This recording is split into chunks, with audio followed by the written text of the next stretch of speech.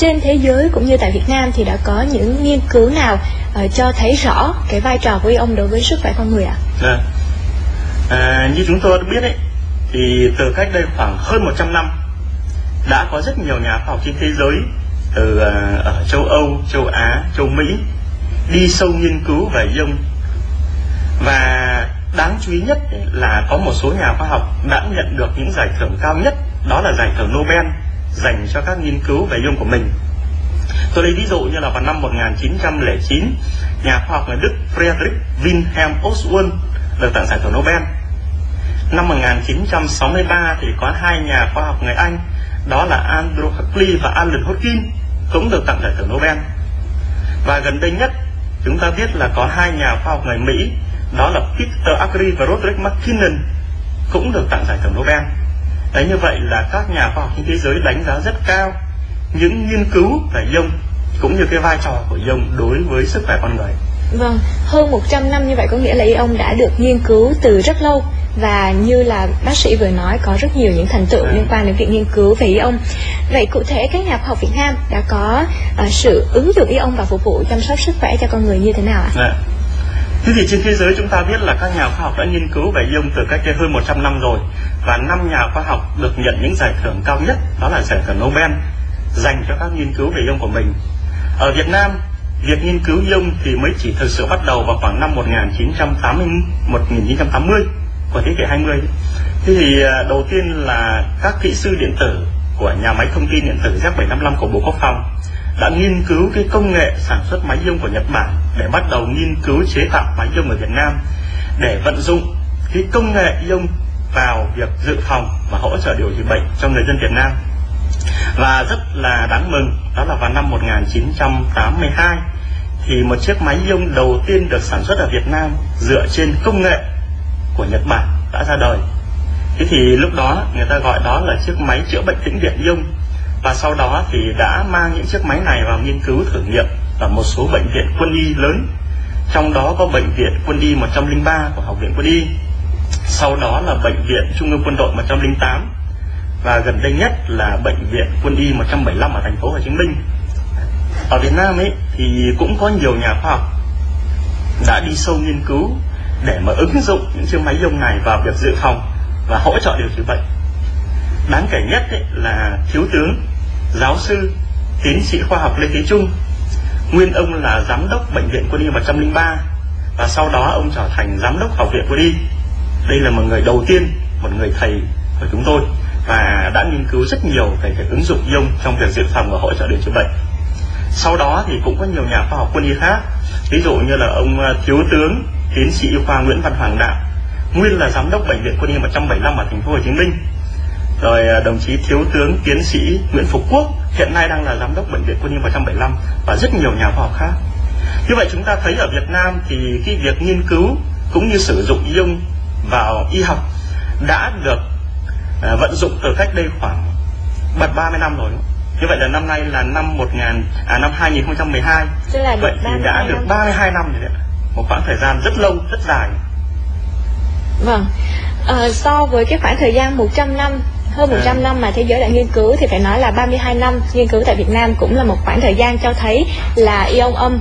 và ion, vai trò của ion đối với sức khỏe của con người đã được quan tâm rất nhiều để đưa vào phục vụ cho việc chăm sóc sức khỏe.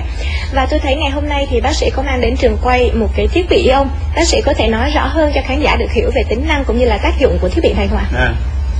Như tôi vừa nói thì ở Việt Nam thì chúng ta đã bắt đầu nghiên cứu về ion từ năm 1980, và rất vui là vào năm 1982 thì các kỹ sư của nhà máy thông tin điện tử Z755 của Bộ Quốc phòng đã chế tạo thành công một chiếc máy gọi là máy tĩnh điện ion. Sau nhiều năm nghiên cứu cải tiến về tính năng, tác dụng, mẫu mã thì cho đến nay đã cho ra đời dòng máy cân bằng ion hiện đại và tiên tiến hơn nhiều,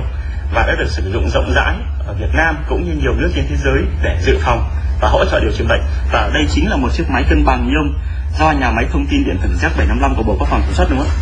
Thế thì hiện nay cũng có một số nhà máy khác cũng đã sản xuất được chiếc máy ion này, nhưng nhà máy Z755 là nhà máy đầu tiên có một cái bề dày kinh nghiệm rất là sâu và rộng trong việc sản xuất máy ion này. Vâng,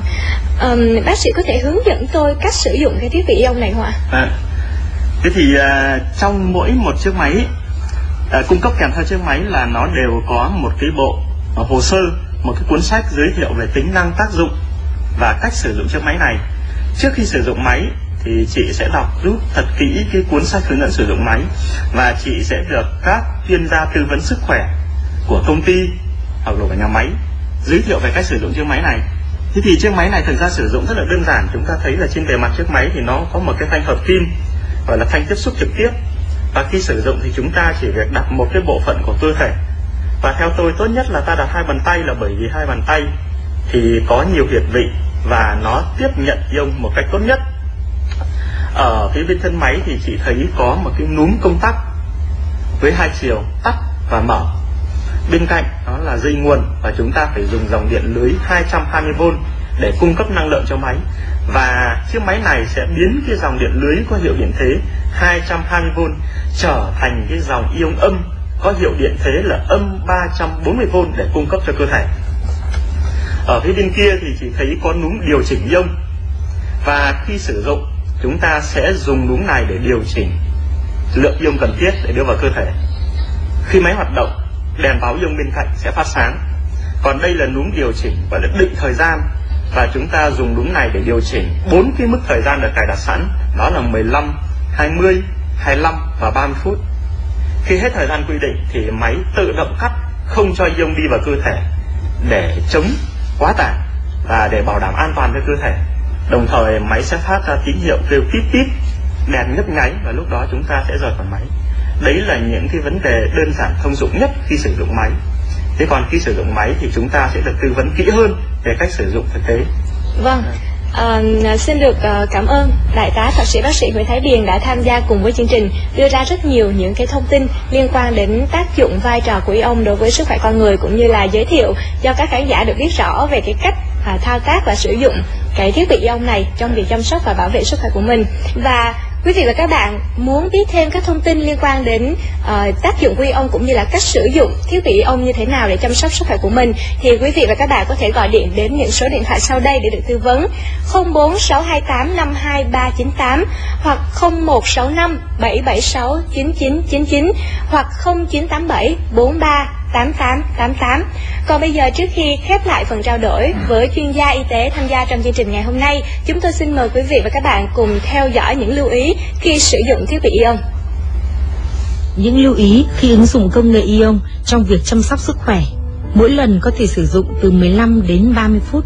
Lấy bút thử điện kiểm tra dòng ion. Mỗi ngày có thể sử dụng 2 lần, tối thiểu cách nhau giữa 2 lần là 6 giờ. Một đợt sử dụng khoảng 20 ngày, nghỉ giữa 2 đợt từ 7 đến 10 ngày. Có thể 2 người cùng ngồi sử dụng một thiết bị ion.